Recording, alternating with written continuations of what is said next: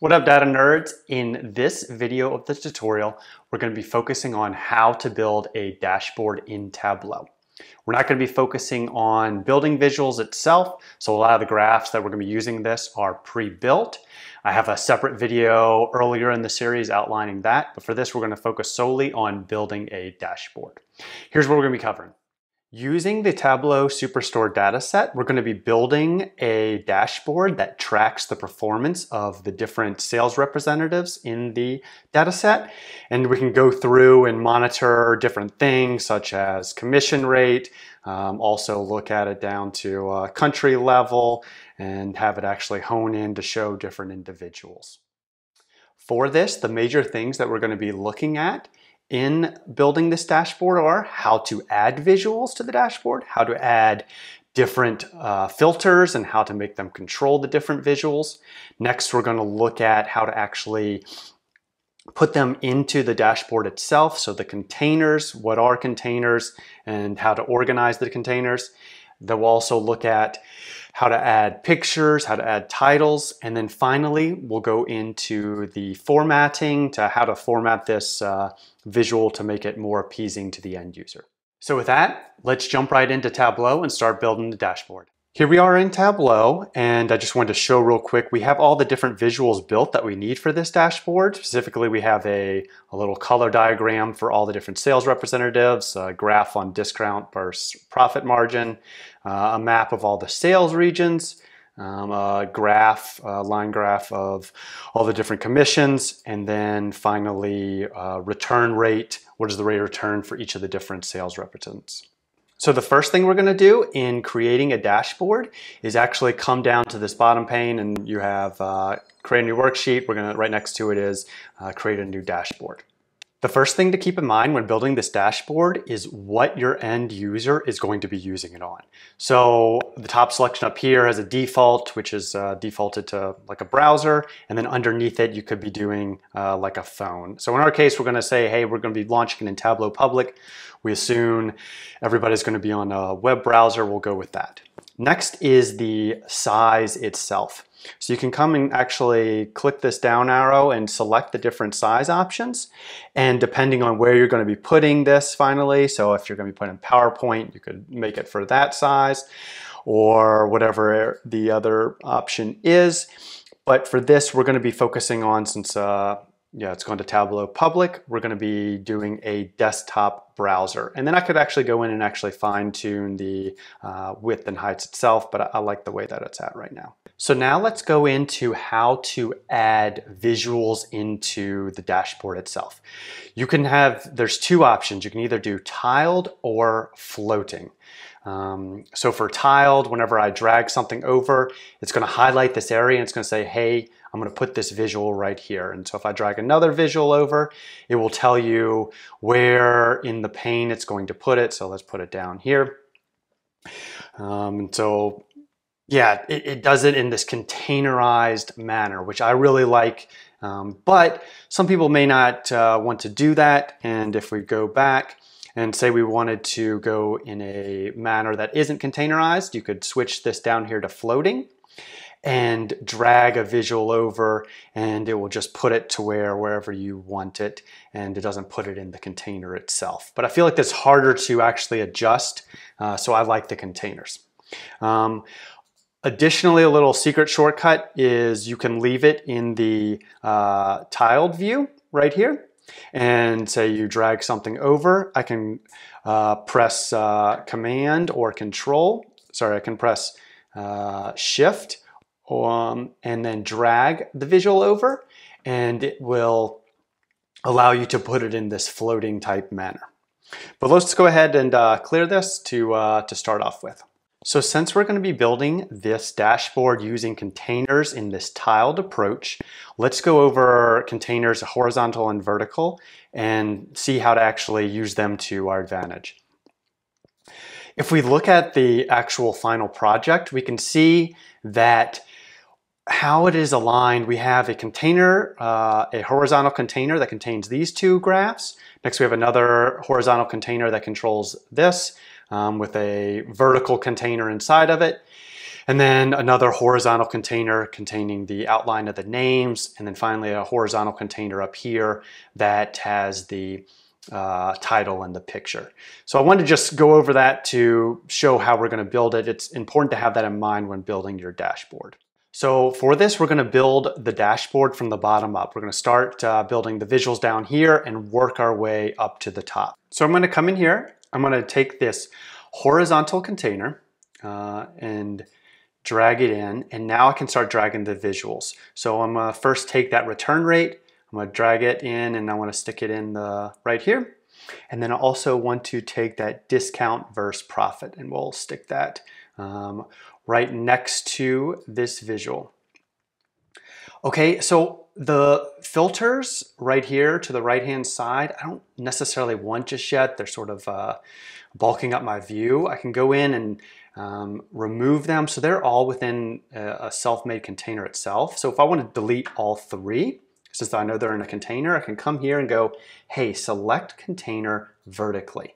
And this is going to select all the visuals, or sorry, all the filters. And then I can click this X, and from there it will delete this container which contains all of those things. Okay, now we can see that these contents aren't distributed evenly. So I'll select this visual, or I'll select this visual like we did before. I'm going to click this More Options, and I'm going to come here. I'm going to go to Select Container Horizontal. So now I'm selecting the container that contains both of these things. And I'm going to say click this down arrow for that container and say distribute contents evenly. Okay, but I'm still having an issue where this return rate is not taking up the full view. So we're having some issues with that. I'm going to come in here, click the down arrow, select fit, and I'm going to go into entire view. All right, so now we have it mostly for what we want for this bottom thing. So I'm going to do the same thing for the next two visuals above it.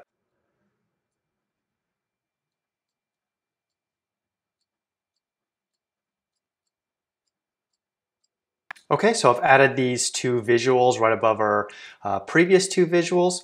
Now we're going to go into adding that the name view to where we have a selectable way to select the different sales reps.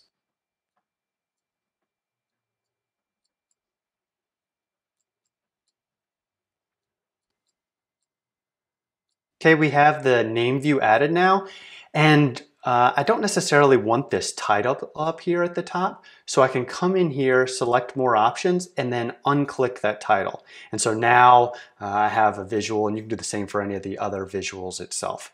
Also, as a note, you can use this go to sheet to actually use that to go to the select visual that you have. And then finally, the other option that I wanted to cover real quick is use as filter. So now I can use this name view as a filter. So if I want to look at Anna, I have this now selected. It's completely grayed out. I can click Anna, and all the visuals are going to filter based on the selection of that. And if I want to unselect it, I just click her back, and then I can click somebody else if I want. Okay, so the next major thing we want to do is add a title with that picture. So up at the top. So I'm going to add a horizontal container up at the top. And then we're going to be adding, I'll adjust these later. I'm going to be adding the image first. And we're going to choose the image. And okay, and we can fit the image itself. Okay, and then next we're going to also be adding the title itself to the next of it. And from here we can go ahead and format the color and size of the text itself. So I can make it 36, bold, whatever color I may want it to be, and enter it. And then from here I'm going to just do some formatting.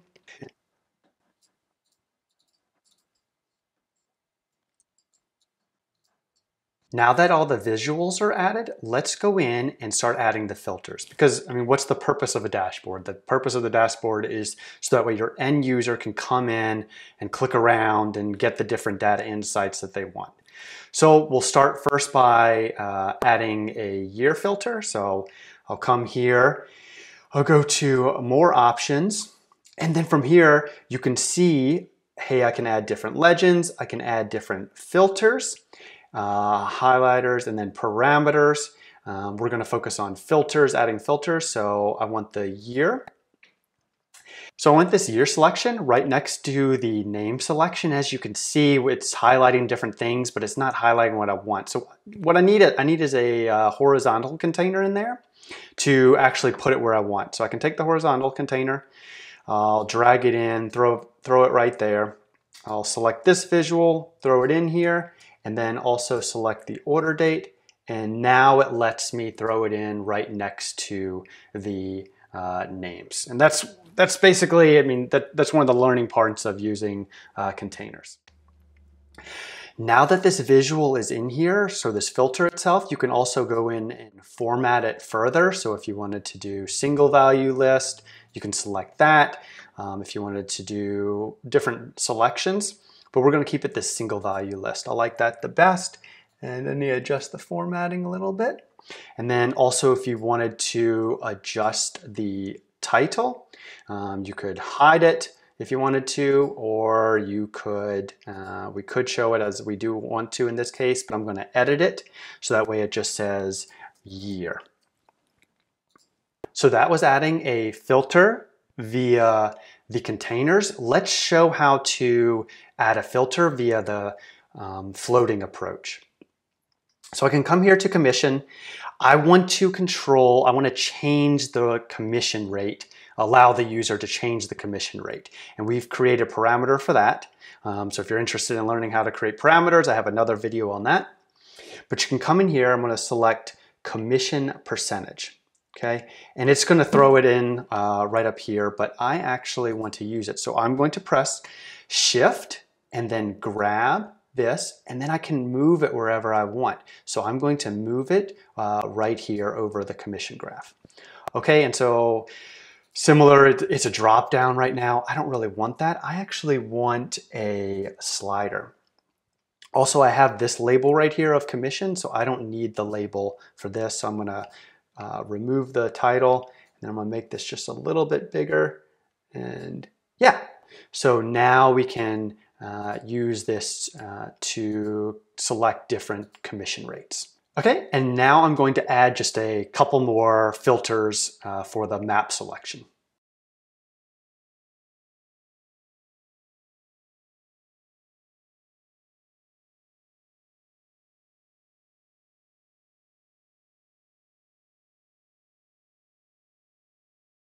So now that all the filters are added, let's make sure they're working properly. So if I wanted to look at, so let's go to United States. If I wanted to look at United States, okay, it filters on United States, but then I want to filter to just these sales reps. And as you can see, the other visuals aren't filtering to that. So a way to fix that, if you wanted to control other visuals, is clicking the More Options button and then going to Apply to Worksheets. And for this, you can say, hey, selected worksheets, being what visuals select worksheets I want to do. But in this case, I want to do all the visuals on this dashboard. So I want to say all using this data source. Okay. So now whenever I select this, it's going to actually change. So if I change it to Sri Lanka, it will change to who the sales rep is and all the different information associated with just Sri Lanka itself, and for all the other visuals as well. Let's do the same for region and verify that's for all the other filters as well. So it looks like it's for it. I checked it, all the filters are using for everything else. And let's go back in and select all. Okay, and yeah, so that is all the major components now added.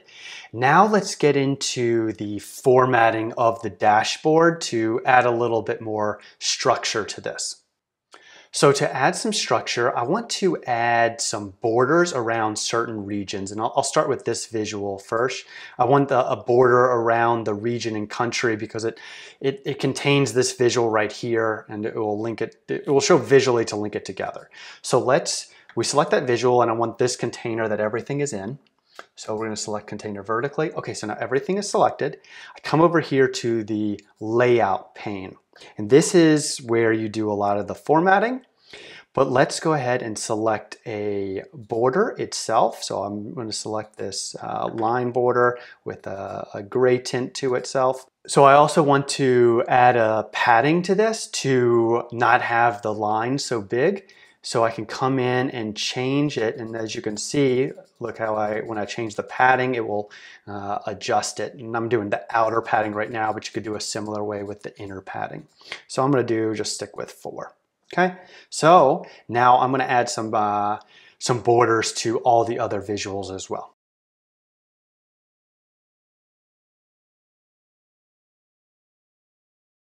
All right, so now we have a final product.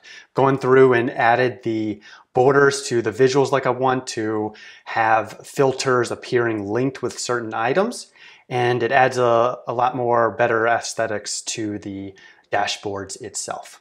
So there you go, that's how you create a dashboard. For this, we covered some key elements, specifically how to select the size of the dashboard, next how to actually add visuals and filters to the dashboard. Also, you can add titles or pictures, whatever it may be. And then finally, we got into the actual formatting, using containers, and then adding borders or any other accessories as necessary. As a quick shout out, this video is part of a series where we go all the way from importing data from Google Sheets into launching the dashboard we just built into Tableau Public. We'll only have one more video in this series, which will go over launching that video into Tableau Public. So if that tutorial seems interesting and you'd like to learn more of the basics of Tableau, consider subscribing to this channel. Also, it'd be awesome if you like this video and comment down below on things you'd like to learn in Tableau. So, hope to see you again. Thanks.